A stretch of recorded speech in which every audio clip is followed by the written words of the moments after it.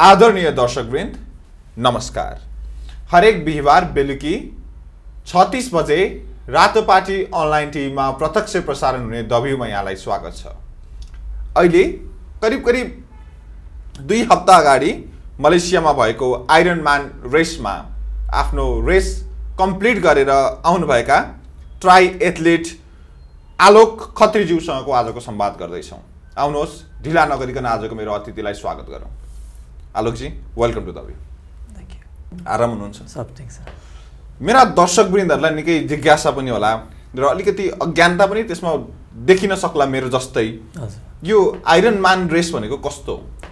आइरनम रेसलाई चाहिँ दुनियाँको single day इभेन्टमा चाहिँ one of the most difficult, सबैभन्दा वान अफ द गाह्रो रेसको रूपमा चिनिन्छ। यसमा चाहिँ हजुरको स्विमिङ, रनिङ र साइक्लिङ भएको हुनाले यसलाई ट्रायथलोन भनियो। तर ट्रायथलोन दुनियाँमा धेरै तरिकाको हुन्छ। साफ गेम्समा पनि ट्रायथलोन हुँदैछ, तर आइरनम ट्रायथलोन भनेको चाहिँ एकदमै लामो इन्ड्योरेन्स रेस भएको र मैले सहभागी भएको रेसमा चाहिँ हजुरको 1.9 किलोमिटर स्विमिङ, हजुरको 90 किलोमिटर साइक्लिङ र 21.1 किलोमिटर रन इन्क्लुड।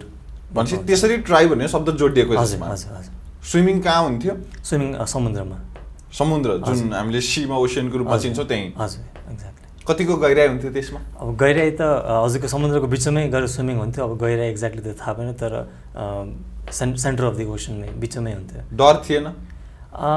डर ट्रेनिङ सुरु गर्दाखेरि चाहिँ डर अभियसली लागेको थियो, किनभने आजभन्दा 5 महिना अगाडि मैले खासै स्विमिङ गर्न मलाई आउँदा पनि थिएन। मेरो कोचले अझै पनि आश्चर्य मान्दै भन्नुहुन्छ कि पहिलो दिन 25 मिटर पनि राम्रोसँग स्विमिङ गर्न नसकेको मान्छेले 5-6 महिनामा यत्रो लामो कसरी गर्न सक्यो भनेर भन्नुहुन्छ। तर त्यो सुरुमा त डर थियो, तर ट्रेनिङ मेरो ट्रायथलोनको ट्रेनिङ गर्ने कोच इन्डियामा हुनुहुन्थ्यो, उहाँको सपोर्टले र मेरो यहाँको सपोर्टले। सानै उमेरदेखि स्विमिङमा पर्फेक्ट हुनुहुन्थेन, मात्रै 5 महिना मात्रै भयो? स्विमिङ चाहिँ 5 महिना मात्रै भयो। भनेपछि यही रेसको लागि तपाईँ जानुपर्छ भनेर निम्ति तयारी गर्नुभयो? हजुर। 5 महिना अगाडिसम्म तपाईँ जम्मा 20-25 मिटरको स्विमिङ गर्न नसक्ने मान्छे अहिले 5 महिना पछाडि 1.9 किलोमिटर अर्थात् 1900 मिटरको दूरी पार गर्न सक्नु। हजुर हजुर। कति मिनट लाग्यो त्यति दूरी पार गर्न? 48 मिनट। 48 मिनटमा पार गर्नुभयो त्यहाँ। हजुर। अनि साइक्लिङ कति मिटर? 90 किलोमिटर। 90 किलोमिटर। हजुर। साइक्लिङ त ठिकठाक नै थियो? साइक्लिङ राम्रै थियो। साइक्लिङ चाहिँ मलेसियाको लङ्कावीमा भएको यो साइक्लिङ टरेन चाहिँ एकदम डिफिकल्ट थियो, किनभने त्यसको एलिभेसन चढाइ र त्यसको झर्ने प्रक्रिया चाहिँ एकदम त्यसको स्लोप एकदम अप एन्ड डाउन थियो, एकदम अप एन्ड डाउन थियो। अनि त्यसपछि मलेसियामा त्यो टाइममा टेम्परेचर पनि एकदम हाई भएको हुनाले गर्दाखेरि चाहिँ च्यालेन्जिङ थियो बाइक कोर्स चाहिँ।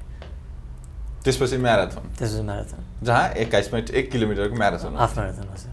यो सँगसँगै पहिला कुन चाहिँ? पहिला स्विमिङ, त्यसपछि साइक्लिङ अनि त्यसपछि रनिङ। किनकि स्विमिङ गर्दै सबैभन्दा बढी एउटा किसिमको एनर्जी त्यहीँ डाउन हुन्छ। हजुर हजुर। तर यसको मेन कुरा नै के हो भने हामीले चाहिँ एनर्जी कहिले पनि डाउन हुन दिन मिल्दैन, किनभने एनर्जी डाउन हुने बित्तिकै त्यो रेसमा 5 किलोमिटर पनि अगाडि जान सकिँदैन, एकदम गाह्रो हुन्छ। कति घन्टामा सक्नुभयो सम्पूर्ण त? 6 घन्टा 44 मिनट पुरै गर्नको लागि लाग्यो। मैले सुने अनुसार यसमा तपाईको जस्तो फर्स्ट सेकेन्ड थर्डलाई उपाधि दिने भन्दा पनि यहाँ रेस कम्प्लिट गर्ने जति सबैलाई उपाधिको हकदारको रूपमा उभ्याइन्छ। हजुर।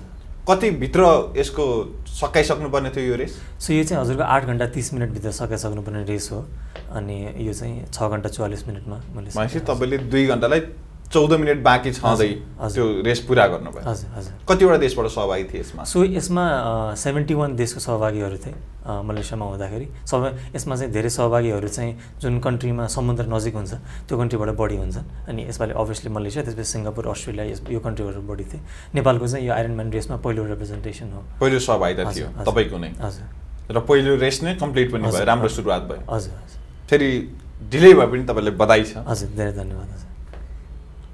तपाईँ जस्तो इन्डस्ट्रियल इन्जिनियर व्यक्तिगत रूपमा पढाइको हिसाबले त्यो क्षेत्रमा हुनुहुन्थ्यो, त्यहाँबाट यो क्षेत्रमा जम्प कसरी आयो अथवा यो क्षेत्रमा जान्छु भन्ने कसरी इच्छा पलायो? हजुर। म बच्चादेखि क्रिकेट खेल्थेँ। म सेन्ट जेभियर्समा +2 आइएससी पढ्दासम्म पनि क्रिकेट एकदमै धेरै खेल्थेँ। अनि त्यसपछि अनि त्यो प्रोसेस चाहिँ जब इन्जिनियरिङ पढ्न गएँ त्यो पछि रोकियो। त्यो भित्र चाहिँ एउटा आफ्नो हुँदो रहेछ कि म स्पोर्ट्समा राम्रो छु, त्यसमा केही गर्न सकिन्छ भन्ने चाहिँ। अनि अब एउटा चाहिँ त्यो पनि भयो, अर्को चाहिँ इन्डस्ट्रियल इन्जिनियरिङबाट हेल्थ स्पेसमा ट्रान्जिसन गरेर आउँदाखेरि आफूलाई एउटा च्यालेन्ज दिन मन थियो कि म यो गर्न सक्छु कि सक्दिनँ भनेर। अनि त्यसको लागि चाहिँ जुन डिसिप्लिन मेन्टेन गर्नु पऱ्यो ओभर 1.5 इयर्सको ट्रेनिङ थियो। अनि त्यो नै बच्चाको इन्ट्रेस्ट र पछिको आफूले एउटा दिन खोजेको च्यालेन्जले चाहिँ आइरनम्यान रेस गर्ने भनेर चाहिँ उसमा पुगेँ म। त्यो ट्रेनिङ कहाँ गरेर लिनुभयो तपाईँले? सो मेरो आइरनम्यानको कोच चाहिँ इन्डियामा हुनुहुन्छ, उहाँको नाम चाहिँ कस्तुभ रटकर हो। अनि उहाँले चाहिँ यो आइरनम्यान रेस चाहिँ 24वटा पुरा गर्नुभएको छ, हरेक कन्टिनेन्टमा गर्नुभएको छ। उहाँ एउटा भेटरन आइरनम्यान एथलिट हो। अनि उहाँले चाहिँ मलाई अनलाइन, मैले उहाँलाई एकचोटि पनि भेटेको छैन अहिलेसम्म। अनि उहाँले मलाई कम्प्लिटली अनलाइन वर्कआउटहरू पठाएर मैले यहाँ आफ्नो ट्रेनिङ गर्थेँ। जिमखाना मोएथाई भन्ने जिममा मैले ट्रेनिङ गरेँ। अनि स्विमिङ चाहिँ काठमाडौँ डल्फिन्स भन्ने स्विमिङ स्कुल छ त्यहाँ। त्योभन्दा अगाडि पनि जिमहरू चाहिँ गइराख्नुहुन्थ्यो? मैले ट्रेनिङ चाहिँ गरिरहन्थेँ। अनि त्यसपछि तर यसमा चाहिँ अब एकदम स्पेसिफिक ट्रेनिङ थियो, त्यही भएर चाहिँ त्यो सेन्टरहरू राम्रो छ त्यहाँ गएर। भनेपछि अनलाइन कोर्स जस्तो भयो त? हजुर, अनलाइन कोचिङ जस्तो भयो। उहाँले चाहिँ मलाई हरेक हप्ता आज यो गर्नु, भोलि यो गर्नु, पर्सि यो गर्नु भनेर पठाउनुहुन्थ्यो। अनि हामीले जुन वाच युज गर्छौँ त्यसबाट चाहिँ डेटा फिड इन भएर उहाँले थाहा पाउनुहुन्थ्यो कि मेरो फिटनेस लेभल कुन छ, त्यसको बेसिसमा अगाडि बढ्यो। कस्तो वाच चाहिँ मैले अलिकति यो हजुरको यो हाम्रो गार्मेन भन्ने वाच हुन्छ। त्यसमा चाहिँ हामीले ट्रायथलनको लागि चाहिँ रनिङ गर्दाखेरि तपाईँको स्टेप कति चलिरहेछ, तपाईँको हार्ट रेट कस्तो छ, अनि त्यसपछि तपाईँ कति फटिग लेभलमा गइरहनु भएको छ। सेम विथ स्विमिङमा तपाईँको स्ट्रोक रेट कस्तो छ, अनि तपाईँ कति टाइममा गरिरहनु भएको छ, यो सबै इन्फर्मेसन चाहिँ वाचले क्याच गर्छ। अनि यो चाहिँ एउटा ट्रेनिङ पिक्स भन्ने एउटा प्लेटफर्म हुन्छ, त्यसको थ्रु कोच कहाँ पुग्छ। अनि कोच कहाँ चाहिँ सबै एनालिसिस पुग्छ, यो मान्छेको सबै डिटेल्सहरू यस्तो छ, अब नेक्स्ट विकमा वर्कआउट बनाउँदाखेरि यसरी बनाउनु भनेर चाहिँ त्यसरी तपाईँको सम्पूर्ण स्ट्रेङ्थहरू सबै कुराहरू कोचसँग पुग्ने भयो? कोचसँग पुग्ने एकदम एभ्री डिटेल। अनि त्यो घडी चाहिँ उपलब्ध कसरी हुन्थ्यो? त्यो घडी चाहिँ अब त्यो आफै किन्नु पऱ्यो, त्यो आफ्नै इन्भेस्टमेन्ट थियो रेसमा। त्यस बेला टोटल त्यो कोर्सको अथवा त्यो कोचिङको कति कस्ट थियो? सो आइरनम्यान रेस कम्प्लिटली प्रिपेयर गर्दाखेरि मलाई जहाँसम्म लाग्छ अराउन्ड 8 देखि 8.5 लाख रुपियाँ 1.5 वर्षको अन्तरालमा लाग्न गयो। यो मलेसियामा तपाईँले कम्प्लिट गर्दै गर्दा कि त्यो सँगै जोड्दै गर्दा कि? अनि त्यो सबै भ्याउँदाखेरि चाहिँ। अनि त्यो खर्च पारिवारिक स्थितिमा म्यानेज गर्नुभयो कि आफ्नै तरिकाले म्यानेज गर्नुभयो कि? त्यो खर्च चाहिँ परिवारबाट पनि सपोर्ट थियो, तर एज अ फिटनेस ट्रेनर भएको हुनाले गर्दा त्यो आफै पनि गर्न सक्ने स्थितिमा म थिएँ। अनि त्यो भएको भएर मैले त्यसमा इन्भेस्ट चाहिँ गरेँ। एउटा छोरो जो सेन्ट जेभियर्समा +2 सकायो, हजुर, किनकि त्यस पछाडि इन्डस्ट्रियल इन्जिनियरिङ पढ्नको निम्ति चण्डीगढ पुग्यो। अनि त्यो छोरो फर्केर आएर फिटनेस ट्रेनरको रूपमा उदाउँदै गर्दा, किनकि परिवारमा त कता हाम्रोतिर चाहिँ साइन्स पढिरहेको मान्छे म्यानेजरमा गयो भने पनि बिग्रियो कि भन्ने किसिमको मानसिकता भएको समाज छ हाम्रो। तपाईँ एउटा इन्जिनियरबाट फिटनेस ट्रेनरको रूपमा उभिँदै गर्दा परिवारले कसरी हेर्थ्यो? सुरुमा उहाँहरूलाई पनि गाह्रो भयो होला, किनभने हाम्रो समाजमा कुराहरू हुन्छ यो के हो, नयाँ फिल्ड हो। फिटनेस ट्रेनिङ भनेको नेपालमा एउटा जस्तो ब्याङ्किङ जस्तो ठुलो फिल्ड होइन, तर उदाउँदै गरेको फिल्ड हो। यसमा मलाई के थियो भने जुन इन्जिनियरिङ मैले पढेँ त्यसमा म एकदमै राम्रो थिइनँ र मलाई एकदमै राम्रो गर्न सक्छु भन्ने आफूलाई भित्र भावना पनि थिएन। अनि तर हेल्थ सेक्टरमा, फिटनेसको सेक्टरमा, न्युट्रिसनको सेक्टरमा भित्र एउटा गट फिलिङ जस्तो थियो कि यो फिल्डमा म गरेँ भने यो फिल्डमा म एकदमै धेरै राम्रो भएर अगाडि बढ्न सक्छु। त्यही भएर सुरुमा चाहिँ मैले अलिकति बल गरेरै यो फिल्डमा लागेँ। अमेरिकन काउन्सिल अफ एक्सर्साइज भन्ने अर्गनाइजेसनसँग सर्टिफिकेसन लिएर। अनि त्यसपछि नेपालमा पहिलोचोटि मैले आफ्नो फिटनेस प्रोग्रामहरू सुरु गरेँ, त्यो पनि जिमखाना मोएथाईमै। अनि त्यसपछि चाहिँ तर बिस्तारै प्रोग्रेसन हुँदै जाँदाखेरि चाहिँ जुन तरिकाले सबै कुराहरू त्यसको वरिपरि सिफ्ट भयो, परिवारले पनि देख्नुभयो। त्यसपछि अहिले त मेरो बुवा आमा दुवैजना मेरो प्रोफेसनको र मैले जे गरेँ त्यसको सबभन्दा ठुलो एडभोकेट हुनुहुन्छ। त्यही भएर ठुलो सपोर्ट छ फ्यामिलीको, त्यो जरुरी पनि छ। इन्जिनियरिङ पढेकोले पनि त्यता केही फाइदा त भएको होला नि त? एकदम भयो, किनभने हजुरको इन्जिनियरिङ पढ्दाखेरि हाम्रो दिमाग एउटा सर्टेन तरिकाले बनेको हुन्छ। हजुर हाम्रो केही कुरा पनि नयाँ क्रिएट गर्न सक्ने एउटा माइन्डसेट क्रिएट भएको हुन्छ। अनि त्यो माइन्डसेट चाहिँ जब यो केही पनि नभएको फिल्डमा आउँदाखेरि चाहिँ त्यो चाहिँ एकदमै युजफुल भएको छ। किनभने अलमोस्ट 2 वर्ष भयो प्रोफेसनली यो फिल्डमा लागेको। 2 वर्षको अन्तरालमा धेरै नै अगाडि बढ्न सकेको छु। त्यही भएर त्यो चाहिँ इन्जिनियरिङको फाइदा चाहिँ भएको छ। तर योभन्दा अगाडि पनि जुन इन्डेभरहरू छ त्यसमा इन्जिनियरिङ अभियसली जोडेर आउँछ। अनि अहिले फिटनेस ट्रेनरबाट हजुर जस्तो कोच गर्दै गर्दा कतिजनालाई कोच गरिराख्नु भएको छ तपाईँ? सो अहिले मेरो 12 जना क्लाइन्ट्सहरू हुनुहुन्छ अनि उहाँहरूले चाहिँ डिफ्रेन्ट फिटनेस लेभल्समा हुनुहुन्छ अनि कोही कोही चाहिँ एकदमै हाई एथलेटिक पनि हुनुहुन्छ, कोही कोही चाहिँ भर्खर सुरु गर्दै हुनुहुन्छ। अनि म चाहिँ जेनरली एकदमै आफूलाई लङ टर्म गोल सेन्ट्रिक भएर अगाडि लगिरहनु भएको मान्छेहरूसँग बढी काम गर्न रुचाउँछु। त्यही भएर त्यो एक्सपिरियन्स राम्रो छ, उहाँहरूबाट पनि इन्सपिरेसन। कस्ता मान्छेहरू आउनुहुन्छ तपाईँसँग? एकदमै धेरै फिल्डको generally like for example generally कोही हाउसवाइफ पनि हुनुहुन्छ, कोही बिजनेसम्यान हुनुहुन्छ, कोही एथलिट्सहरू पनि हुनुहुन्छ। त्यो चाहिँ एकदमै डिपेन्ड गर्छ, त्यो एकदमै डिफ्रेन्ट भेराइटीको मान्छेहरू। स्टुडेन्ट्सहरूलाई चाहिँ मैले अहिलेसम्म ट्रेन गरेको छैन, तर मैले पढाउँछु। हाम्रो एकाडेमी छ अल्फा एकाडेमी भनेर, त्यसमा चाहिँ हामीले नेपालमा फिटनेस ट्रेनरको लागि पढ्ने ठाउँ नै छैन।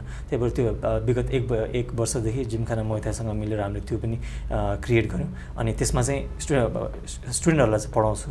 तर फिटनेस ट्रेनिङ चाहिँ जस्तो अहिले फिटनेस भन्ने बित्तिकै मान्छेले के बुझाएको छन् भने जस्तो ठुल्ठुलो बडी बनाउने अथवा आर्म्सहरूलाई चाहिँ ठुलो बनाउने, त्यसलाई मात्रै मान्छेले अहिले बडी बिल्डिङलाई अझ भनौँ न विशेष गरी फिटनेसको रूपमा बुझिरहेको छन्। वास्तवमा फिटनेसको अर्थ चाहिँ के?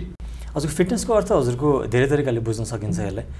एकदमै बुकको टर्म्समा जाने हो भने हजुरको स्ट्रेन्थ ट्रेनिङ, बडीको स्ट्रेन्थ, बडीले किनभने हामी ह्युमन बिङ्स भनेको प्लानेटको सबैभन्दा राम्रो मुभर्सहरू हो। जस्तो हजुरले कुनै पनि बफेलोले अथवा भैँसीले नाचेको देखिँदैन, जिराफहरूले नाचेको देखिँदैन, मान्छेहरू नाच्न सक्छन्, मुभ गर्न सक्छन्। हामी दुनियाँको सबभन्दा राम्रो मुभर्सहरू हो र यो मुभमेन्टलाई हामीले यदि राम्रोसँग नर्चर गर्न सक्यौँ भने फिटनेसको एउटा पार्ट हो त्यो भयो, जसलाई चाहिँ हामीले स्ट्रेन्थ ट्रेनिङ भन्छौँ। अनि स्ट्रेन्थ ट्रेनिङमा जेनरली नेपालमा अहिले पनि स्क्वाट, बेन्च प्रेस, डेडलिफ्ट भन्छ, तिनवटा मुभमेन्टको मात्रै बडी ऊ छ, तर बिस्तारै धेरै कुराहरू आउँदैछ। अनि अर्को हजुरको अब बडी मात्रै भएर भएन, हजुरले बडीमा भयो तर 1 किलोमिटर चल्दाखेरि नै स्यास्या हुन थाल्यो भने त्यो पनि राम्रो भएन। त्यही भएर हजुरको कार्डियोभास्कुलर सिस्टमहरू कस्तो छ त्यसमा पनि डिपेन्ड गर्ने भयो। अनि सबैभन्दा इम्पोर्टेन्ट कुरा चाहिँ हजुरको खानाको अराउन्ड बिहेभियर कस्तो छ, हो त्यो चाहिँ सबभन्दा इम्पोर्टेन्ट हुन्छ। किनभने नेपालमा हाम्रो अरू खानाहरू एकदमै राम्रो छ, तर हामीले जुन तरिकाले कार्बोहाइड्रेट र प्रोटिनको कन्जम्सनको मिलाउँदैनौँ, त्यसले गर्दाखेरि मान्छेहरू युरोपियनहरू जस्तो एकदमै हट्टाकट्टाहरू देखिँदैनन्। तर अरू हिसाबले चाहिँ नेपाली न्युट्रिसन राम्रो छ। त्यही भएर फिटनेसलाई हेर्दाखेरि चाहिँ स्ट्रेन्थलाई पनि हेर्नु पऱ्यो, मस्कुलर स्ट्रेन्थ कस्तो छ, हजुरको कार्डियो रेस्पिरेटरी फिटनेसलाई पनि हेर्नु पऱ्यो र हजुरको न्युट्रिसनलाई पनि हेर्नु पऱ्यो। तिनटी कुरालाई हेरेर जसरी मान्छेले चेन्ज गर्न सक्छ त्यसलाई नै अलिकति होलिस्टिक रूपमा हेर्न सकिन्छ। तर त्यो यदि भन्दै फिटनेसमा ग्रोइङ फिल्ड हो, पर्सपेक्टिभहरू नयाँ आइरहेको हुन्छ।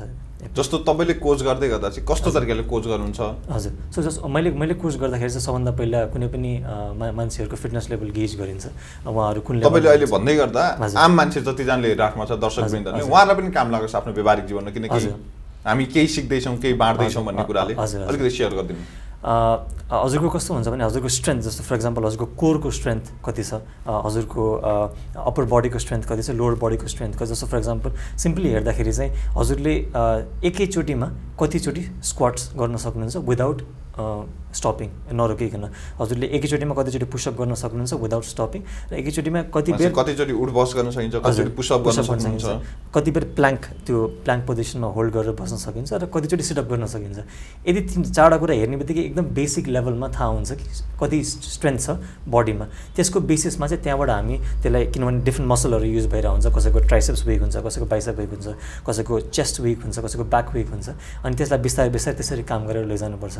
अनि त्यही अनुसार लोवर बडीमा पनि तपाईँ स्क्वाटबाट धेरै थाहा भइहाल्छ तपाईँको मुभमेन्ट कस्तो छ, लोवर बडीको स्ट्रेन्थ कस्तो छ, अनि त्यसको बेसिसमा चाहिँ अनि त्यही अनुसार तपाईँको पछाडिको ह्यामस्ट्रिङ अलिकति विक छ कि, क्वाड्रिसेप्स विक छ कि, साइडको मसल्सहरू विक छ कि, अनि त्यही अनुसार त्यसलाई बिस्तारै हेर्दै लैजानु पऱ्यो। अलिकति मिथिकल चाहिँ के छ भने जेनरली बेन्च प्रेस अथवा जिममा आएर वेट मात्रै लिफ्ट गर्ने भन्ने चाहिँ अलिक बढी फिटनेसतिर गएको हुन्छ, तर त्यसले गर्दाखेरि मैले देखेको चाहिँ कति धेरै मान्छेहरू चाहिँ फिटनेसमा आउन पनि डराउँछन् र त्यही भएर अलिकति जजमेन्ट पनि क्रिएट भएको जस्तो लाग्छ मलाई। तर यो सबैको लागि हो। अनि यसलाई अलिकति राम्रोसँग काउन्सिलिङ गरेर अलिकति राम्रो लर्नेड प्रोफेसनलसँग काम गर्नुभयो भने यो सबैको लागि, किनभने 6 महिनादेखि 1 वर्षमा कुनै पनि मान्छेको शरीरले ठुलो परिवर्तन गर्न सक्छ। त्यसो भए एक दिनमा अथवा समग्रमा हेर्ने भने खानाको विषयमा जुन न्युट्रिसनको कुरा गर्नुभयो, शरीरलाई कस्तो किसिमको खानाको आवश्यकता पर्छ त? त्यो हजुरको एकदम डिपेन्ड गर्छ। अहिलेको जुन रिसर्चले के पनि भन्छ भने, जस्तो फर इक्जाम्पल हजुरको एउटै घरमा हामी बसिरहेछौँ, यो सायद सबैको लागि युजफुल पनि हुन्छ। बुवा आमा हुनुहुन्छ, छोरा हुनुहुन्छ, छोरी हुन्छ, अथवा कोही हुनु नाति नातिना, घरमा एउटै खाना पाक्छ, सबैले एउटै खाना खानुहुन्छ, त्यो नेपाली ट्रेडिसन त्यस्तो छ। तर यतिकै हेर्दाखेरि बायोलोजिकल एज यति डिफ्रेन्ट हुँदाखेरि कुनै पनि बुढो मान्छे अथवा कुनै पनि सानो बच्चाले एउटै न्युट्रिसनको रिक्वायरमेन्ट हुँदैन। सो त्यहीँनिर हाम्रो न्युट्रिसनको एउटै पोषणको आवश्यकता हुँदैन। त्यही पोषण पनि र कस्तो पनि हुनसक्छ भने जस्तो हजुरलाई ब्रेडले पाउरोटी त्यो हजुरलाई राम्रो हुनसक्छ, हजुरको फ्यामिलीमा कोही अरूलाई त्यो एकदमै पोइजनस हुनसक्छ। त्यही भएर त्यो कुरा चाहिँ अलिकति डेप्थमा गएर न्युट्रिसनिस्टहरूसँग काउन्सिलिङ गरेरै हेर्नुपर्छ, किन आफ्नो बडीमा के काम गर्छ भन्ने कुरा एकजना मान्छेको एकदमै स्पेसिफिक हुन्छ कि। त्यही भएर त्यसलाई होलिस्टिक रूपमा चाहिँ जेनरल आइडिया दिन सकिने भयो, तर जेनरली चाहिँ त्यो एकदम पर्सन टु पर्सन नै हेर्नुपर्छ। र हामीले जब काम पनि गर्छौँ, जस्तो फर एक्जाम्पल कतिजना भेजिटेरियन हुनुहुन्छ, कतिजना भिगन हुनुहुन्छ, कतिजना मांसाहारी हुनुहुन्छ, र उहाँहरूको रिक्वायरमेन्टहरू डिफ्रेन्ट हुनुभयो। तर एकदमै ओभरअल हेर्दाखेरि चाहिँ नेपाली खानामा नपुग्ने चाहिँ प्रोटिनको मात्रा। तर प्रोटिनको मात्रा भन्दाखेरि यो भन्न खोजेको होइन प्रोटिन सप्लिमेन्ट र पाउडर लिनु भन्न खोजेको होइन।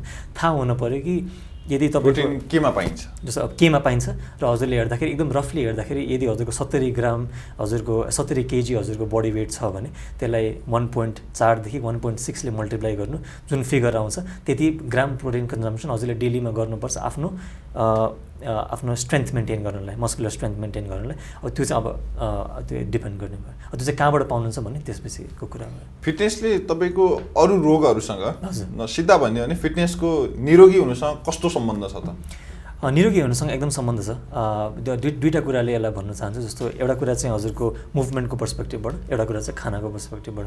हजुरको मुभमेन्टको पर्सपेक्टिभबाट कस्तो भन्छ, जस्तो फर एक्जाम्पल हजुरहरू धेरै बेरसम्म कुर्सीमा बसिरहनु भने ब्याक पेन हुने हुन्छ, किनभने हाम्रो शरीर नै मुभ गर्नको लागि बनेको छ, त्यो हामीले गर्नु पऱ्यो। अनि त्यो भयो खानाको पर्सपेक्टिभबाट हेर्दाखेरि चाहिँ हजुरको एकछिन क्वेसन एकचोटि निरोगीसँग कस्तो सम्बन्ध? निरोगीसँग हजुर त्यो चाहिँ हजुर बसेर एउटा रोग हुन सक्ने भयो, मुभ नगर्ने रोग हुन सक्ने भयो। हाम्रो रेन्ज अफ मोसन भन्छ एउटा त्यो लक हुनाले, किनभने यो आम यहाँदेखि यहाँ पछाडिसम्म घुम्न सकेन भने अब त्यसलाई पनि रोग मान्नु पऱ्यो होइन। अर्को खानाको चाहिँ कस्तो हुन्छ भने हजुरको heart disease, cholesterol, blood pressure, यो सबै कुराहरू चाहिँ खानाले क्रिएट गरेको डिजिजहरू हो। र यो खानाले क्रिएट गरेको डिजिज खानाले नै सल्भ हुन्छ। अनि मान्छेले गल्ती कहाँ हुन्छ भने धेरैजना मान्छेहरू चाहिँ कहाँ जानुहुन्छ, फर एक्जाम्पल धेरै मेडिसिन गर्ने त्यो पर्सपेक्टिभमा बढी जानुहुन्छ। तर मान्छेले यो थाहा पाउनु पऱ्यो कि मैले के खानुपर्ने त्यो थाहा पाउनु भयो भने यस्तो डिजिजहरू इजिली क्लियर आउट हुनसक्छ। जस्तो तपाईँकोबाट हेर्ने हो भने आम नागरिकलाई अहिले ग्यास्ट्रिक अथवा ग्यास्ट्राइटिसबाट एकदमै पीडित हुनुहुन्छ, हजुर त्यसको लागि चाहिँ हल के त? अब त्यसलाई जेनरल रूपमा मेडिकलबाट त नजाउँ, तपाईँहरूको हिसाबबाट हेर्ने हो भने जेनरल रूपमा हेर्ने हो भने त्यसको धेरै अप्सन्सहरू हुन सक्ने भयो होइन। तर फर एक्जाम्पल मैले के गर्नु भन्दा पनि के क्वेसनहरू म सोध्न चाहन्छु, जस्तो भ्युअरहरूलाई पनि सायद त्यो क्वेसनहरूले बढी थट प्रोभोक गर्ला। जस्तो उहाँहरूको हाइड्रेसन कस्तो छ, पानी कतिको खानुहुन्छ, पानीको मात्रा, अनि पानीको मात्रामा अर्को पनि एउटा के कुरा हुन्छ भने हजुरको पानीको मात्रामा के खाने। जस्तो फर एक्जाम्पल कसैले एक्सर्साइज गर्नुभयो, मुभ गर्नुभयो, बडीबाट सल्टहरू निस्किरहेको हुन्छ, तर हामीले पानी मात्रै खान्छौँ होइन। त्यसको मात्रा हेर्नु पऱ्यो। त्यसपछि हामीले के हेर्नु पऱ्यो, उहाँहरूको खाने हेबिटहरू कस्तो छ। हेबिट भन्नाले कुन टाइममा खानुहुन्छ। यदि उहाँहरूले एकदमै लेट खानुहुन्छ भने अभियसली ग्यास्ट्रिक बन्ने सम्भावना बढी हुने भयो। जेनरली रेकमेन्ड के गर्नुहुन्छ भने 6:30-7 बजेभन्दा अगाडि खाएको राम्रो। त्यसपछि खानामा कम्पोजिसन कस्तो छ, यदि प्रोटिन इन्टेक राइट नभएर कार्बोहाइड्रेट बढी कस्तो कार्बोहाइड्रेट भइरहेछ, त्यो धेरै रियाक्सनहरू हुनसक्छ। त्यही भएर यिनी क्वेसनहरूमा अलिकति पन्डर गर्नु पऱ्यो भने आफ्नो लाइफस्टाइलमा केही इन्साइटहरू आउनु। मुख्य कुरा खाना टाइमिङलाई ध्यान दिनु पऱ्यो र त्यसको कम्पोजिसन के छ। हजुर, अनि हाइड्रेसनलाई एकदम धेरै ध्यान दिनु पऱ्यो। अब फेरि म समग्रमा फेरि माथि नै थपिन्छु। हजुर, यसपालि तपाईँको आइरनम्यान रेसको स्लोगन थियो एनिथिङ इज पोसिबल। हजुर हजुर, यो एनिथिङ इज पोसिबलको स्लोगनको बन्नुको केही अर्थ छ त्यहाँ? यसमा कस्तो छ भने आइरनम्यान चाहिँ एउटा एकदमै शक्तिशाली कम्युनिटी हो एराउन्ड द वर्ल्ड। यसमा चाहिँ हरेकको आफ्नो आफ्नो स्टोरी हुन्छ आइरनम्यान रेस किन सुरु गर्ने भनेर चाहिँ। अनि यसमा के हुन्छ भने अनि त्यो कम्युनिटीले एकअर्कालाई एकदम सपोर्ट गर्छ। जस्तो फर एक्जाम्पल हजुरले आइरनम्यान डिस्टेन्सको एकचोटि मैले नेपालमा अहिलेसम्म जतिजनालाई पनि सायद हजुर मात्रै पहिलो मान्छे हुनुहुन्छ होला जसले चाहिँ ओहो भन्नु भएन यो डिस्टेन्स भन्दाखेरि। यो एकचोटि सोच्दाखेरि नै यस्तो लाग्छ कि ओहो गर्न सकिँदैन कि भन्ने खालको। तर त्यो गर्न सकिँदैन भन्ने जुन फर्स्ट इम्पल्स आउँछ नि हो त्यसलाई कसरी डेली ट्रेनिङ डिसिप्लिनले ब्रेकडाउन गर्दै गर्दै गर्दै गएर हामीले कसरी त्यसलाई सक्सेसफुल हुन्छौँ त्यो चाहिँ आइरनम्यानको मेन कुरा हो। त्यही भएर चाहिँ यसलाई एनिथिङ इज पोसिबल बनेको हो। र त्यो प्रोसेसमा चाहिँ जुन कम्युनिटीको सपोर्ट आउँछ नि कि गर्न सकिन्छ। जस्तो मलेसियामा हामी रेस गर्दाखेरि इन्टायर सिटी ब्लक थियो, केही पनि चलेको थिएन, जस्ट रेसिङ मात्रै भइरहेको थियो। सबै मान्छेहरू स्ट्रिटमा आएर ताली बजाउँदै ओहो किन सबैको नाम लेखेको हुन्छ यहाँ। अनि गो आलोक, गो माइक, जोहरू हुनु मान्छेहरू कुद्न नसकेर हिँडिरहनु भएको हुन्छ, त्यही पनि सपोर्ट चाहिँ एकदमै हुन्छ। त्यही भएर चाहिँ त्यो आइरनम्यानको भाइब हो भनौँ न। एनिथिङ यसको रेजिस्ट्रेसन चार्जहरू हुन्छ कि हुँदैन? हुन्छ हुन्छ। यसको रेजिस्ट्रेसन चार्ज डिपेन्ड गर्छ तपाईँले कहाँ रेस गर्नुहुन्छ। एनिवेयर बिट्विन $330 $700 यसको रेजिस्ट्रेसन। त्यो खाने बस्ने व्यवस्था त्यहीँ गर्नुहुन्छ उहाँहरूले नै? यो चाहिँ रेजिस्ट्रेसन चार्ज मात्रै हो। यो चाहिँ हजुरले रेस गर्छु भन्नलाई मात्रै त्यति तिर्नुपर्छ, त्यसपछि अरू सबै आफै गर्नुपर्छ। अनि त्यसो भए त्यो रेजिस्ट्रेसनको फाइदा चाहिँ के त? जस्तो उनीहरूको तपाईँले त रेजिस्ट्रेसन गर्नुभयो, तपाईँको इन्भेस्ट भयो केही? हजुर हजुर। उहाँबाट दिने चाहिँ उहाँहरूको चाहिँ कस्तो हुन्छ भने यो जुन इभेन्ट एक्सपिरियन्स छ नि, हजुरको इभेन्ट सपोर्ट, इभेन्टमा जुन न्युट्रिसन हुन्छ, इभेन्टमा मेडिकल सपोर्ट एनिथिङ त्यो सबै उनीहरूको हुन्छ। अनि इभेन्टमा हजुरको पोस्ट रेस रिहेबिलिटेसन, मसाज, यताउति सबै कुराहरू, फुड एभ्रिथिङ त्यो उनीहरूको हुन्छ। तर कस्तो हुन्छ भने 2500 जना एथलिटहरूले पार्टिसिपेट गरेको, 2500 जना एथलिटले पार्टिसिपेट गरिसकेको, अनि त्यहाँ चाहिँ त्यत्रो इभेन्टमा पनि हामीले एउटा पनि ठाउँमा यस्तो भन्न पाइएन कि के नराम्रो थियो, यहाँ हामीलाई प्रब्लम भयो। 2500 जना हजुर, 2500 जना हजुर टोटल एथलिट। यसैमा मैले अर्को कुरा तपाईँलाई के जोड्न चाहेँ भने तपाईँ एकचोटि त कम्प्लिट गर्नुभयो हजुर, दोस्रो संस्करण मतलब तपाईँको लागि त दोस्रो संस्करणमा अथवा अर्को संस्करणमा तपाईँ सहभागी बन्ने निश्चय गर्नुभएको छ अथवा के सोच्नु भएको छ? अब अर्को रेस म अगस्त अर्को वर्ष गर्छु। मलाई अलिकति नयाँ ठाउँमा जान मन लाग्ने हुनाले गर्दाखेरि काजाकिस्तान भन्ने ठाउँमा चाहिँ यो इयर नै सुरु हुँदै, नेक्स्ट इयर नै सुरु हुँदैछ आइरनम्यान रेस। अनि त्यहाँ चाहिँ मलाई नेक्स्ट आइरनम्यान थियो। यो कुन देशमा कसरी आयोजना गर्ने भन्ने केही थाहा छ तपाईँलाई? कसरी आयोजना हुन्छ? हजुर, जस्तो जुन कन्ट्रीमा हजुरको समुद्र अथवा ठुलो वाटर बडी जहाँ चाहिँ स्विमिङ हुनसक्छ त्यहाँ हुन्छ। अनि यो लामो डिस्टेन्स रेसेसहरू जस्तो for example 90 kilometre running, for example cycling हुन सक्नु पऱ्यो। जस्तो फर इक्जाम्पल काठमाडौँमा हजुरले हेर्नु भयो 90 किलोमिटर पुऱ्याउन एकदम गाह्रो हुन्छ रोड साइक्लिङमा चाहिँ। हामीले ट्रेनिङ गर्दा पनि त्यो सबभन्दा ठुलो च्यालेन्ज हुन्थ्यो। अनि त्यही भएर चाहिँ यस्तो जियोग्राफिकल रिक्वायरमेन्ट्स मिट गरिसकेपछि त्यो एउटा एक्जिक्युटिभ टिम हुन्छ। अनि त्यो टिमले चाहिँ फाइनेन्सियली त्यो इभेन्ट ह्यान्डल गर्न सक्ने भएपछि अनि बिस्तारै फर्स्ट संस्करण हुन्छ। अनि त्यही अनुसार अगाडि बढ्छ। इभन इन्डियामा यो पालि नै अक्टोबरमा पहिलो आइरनम्यान 70.3 भएको थियो। त्यसमा तपाईँहरूलाई दिँदै गर्दा रेस कम्प्लिट गरेपछि दिने कुराहरू के हुँदो रहेछ? सबभन्दा ठुलो त मेडल। रेस सकिसकेपछि सकिने बित्तिकै मेडल र एउटा फिनिसर टवेल हुन्छ। अनि त्यसपछि त्यो चाहिँ दिइन्छ। र अब त्यो चाहिँ एउटा रिप्रेजेन्टेसन भयो ग्रिडको, डिटर्मिनेसनको। अनि त्यो चाहिँ सबैलाई एउटै मेडल हुन्छ। जो फर्स्ट हुन्छ उसलाई पनि एउटै मेडल, जो लास्ट सकाउँछ उसलाई पनि एउटै मेडल।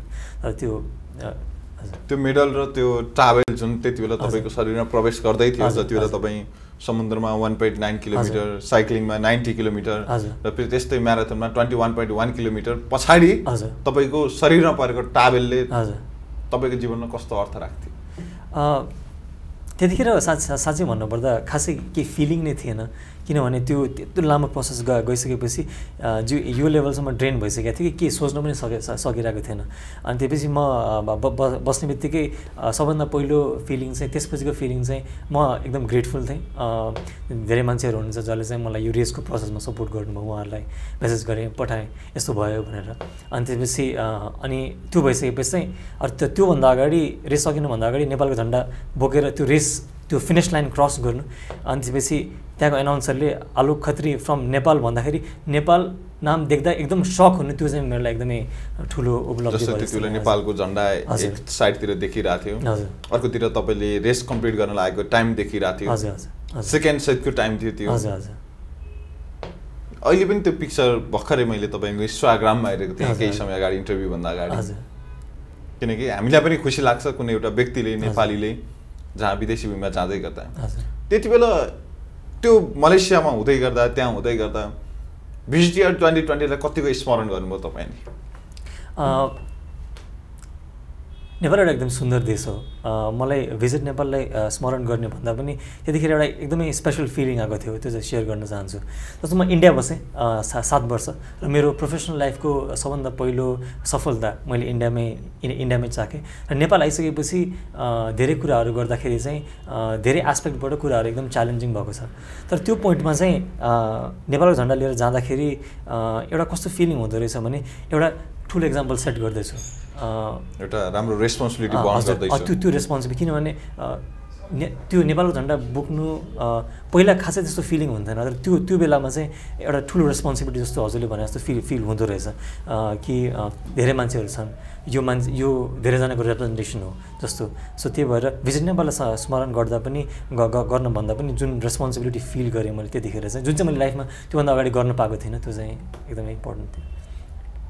समग्रमा अब अन्तिमतिर आइसकेको छ हामी निर्धारित समयको, र जो नेपालमा पनि अहिले पारिवारिक हिसाबले नै अभिभावकले नै यो बच्चालाई यो बनाउँछु अथवा सुरुमा जन्मने बित्तिकै डक्टर, पाइलट, इन्जिनियरकै सपना बुन्छन्, वास्तवमा अभिभावकहरूलाई अथवा जो व्यक्तिलाई एउटा इन्ट्रेस्ट रोकिरहेछन् नि आफ्नो इच्छालाई, प्यारेन्ट्सको इच्छाको अगाडि बलिदान दिइरहेछन् नि, उहाँहरूलाई के भन्न चाहनुहुन्छ? यो गाह्रो प्रोसेस हो। म दुवैलाई भन्न चाहन्छु।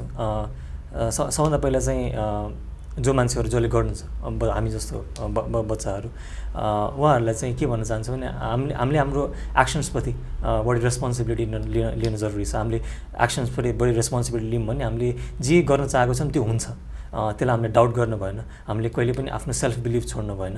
किनभने आजभन्दा 1-1.5 वर्ष अगाडि यो मेरो कल्पना मात्रै हुन्थ्यो भने यो हुँदो रहेछ भन्ने कुरा देखिँदाखेरि त्यसले एउटा छुट्टै ऊर्जा दिँदो रहेछ।